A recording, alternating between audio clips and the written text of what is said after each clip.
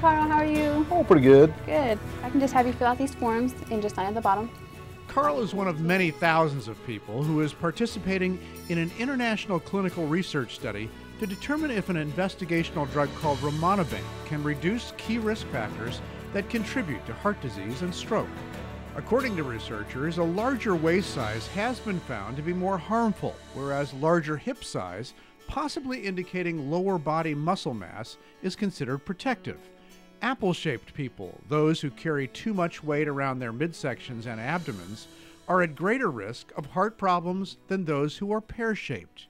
Clinical trials that are well designed and well executed offer an excellent opportunity for interested participants. I think there are a number of benefits for participants that are interested in trials.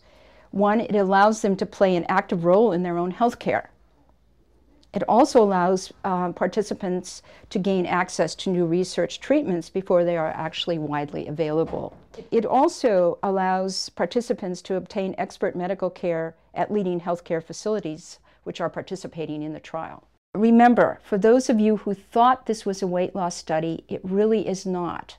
The main priority of this study is to help you reduce your cardiovascular risk factors. Now, it is true that you may lose some weight during the study, but this should not be your real motivation for entering the study. The motivation should be for improvement in your long-term health. Oh, hey, honey. How'd things go at the study today? Honestly, Betty, I don't know. I've been enrolled in this program for at least 6 months now, and I fully expected to see some significant weight come off my middle. This drug has been approved for use in other countries for weight loss, and I haven't seen the scale budge more than a pound or two. I'm getting a little discouraged. Well, if at first you don't succeed, try. Carl and other people in this study may get frustrated about a lack of weight loss, but it's very important to remember that previous studies have shown that those patients who didn't lose a lot of weight did see significant positive changes in their lab values and also saw their risks for cardiovascular disease decline. And maybe these patients are on placebo. Remember, a placebo is an inactive pill, liquid or powder, that has no treatment value. In clinical trials, experimental treatments are often compared with placebos to assess the experimental treatment's effectiveness. It may seem like those people selected for the placebo group are not as critical to this study as those taking the real drug. Well, that couldn't be further from the truth. Earlier studies have shown rimonabant is an effective drug to reduce the risk factors for heart disease and stroke. And those taking placebos played a key role in determining that outcome. Without them, and without you, researchers would have a much harder time proving rimonabant is both safe and effective. It's important that you do your homework before meeting with your doctor. Bring any relevant medical records with you to each appointment. Knowing your medical history will help the study team create a personalized plan for you.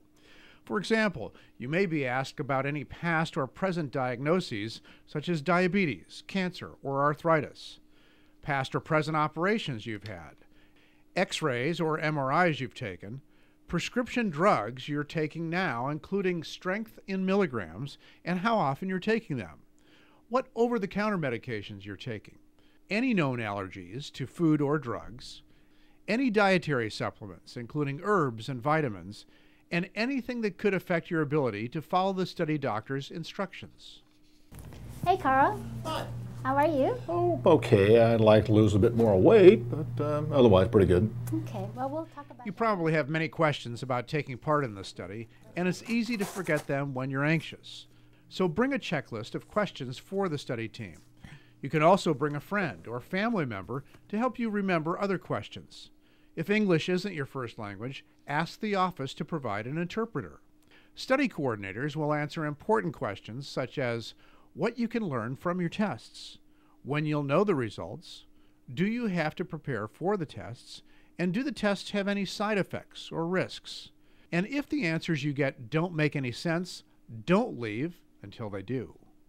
Hi, Barbara. This is Dr. Lambert. How are you? Hey, I noticed that you missed your last office visit. Is everything okay? Well, good. Well, we need to reschedule you whenever it's convenient, but it's as quickly as we can, because it's important that all of our volunteers maintain the regularity of office visits that we need to make the study valid. So what's later this week look like? Barbara says she'll come back for another visit, but she's already decided to drop out. Barbara's departure, as will anyone's, impacts the final outcome of this important test, but she and others can still play a critical role in this trial's outcome. It may seem unimportant or even irrelevant, but even if volunteers drop out of active participation in the study, it's still vitally important that they keep in contact with the study site. Mia, this is Jennifer from Dr. Hollander's office. How are you? Good. I was calling to remind you of your next appointment Friday morning. Okay, so I'll see you then. Tell me, have you started any new medicines? Okay, so everything seems to be going okay? All right, perfect. Well, I'll see you Friday morning at 7 a.m. Thank you. Have a good day. Bye. Let's go ahead and get your weight. Okay, let's see here. Looks like you're down 5 pounds. That's great. Okay.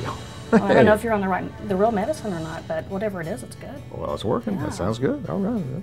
So, Carl's decided to hang in there and continue.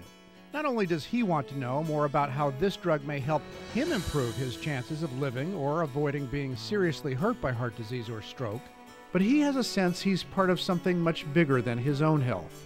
By taking part in this important trial, you, Carl, and thousands of others may help provide people around the world with an important weapon in the fight against diseases that devastate families and countries around the world.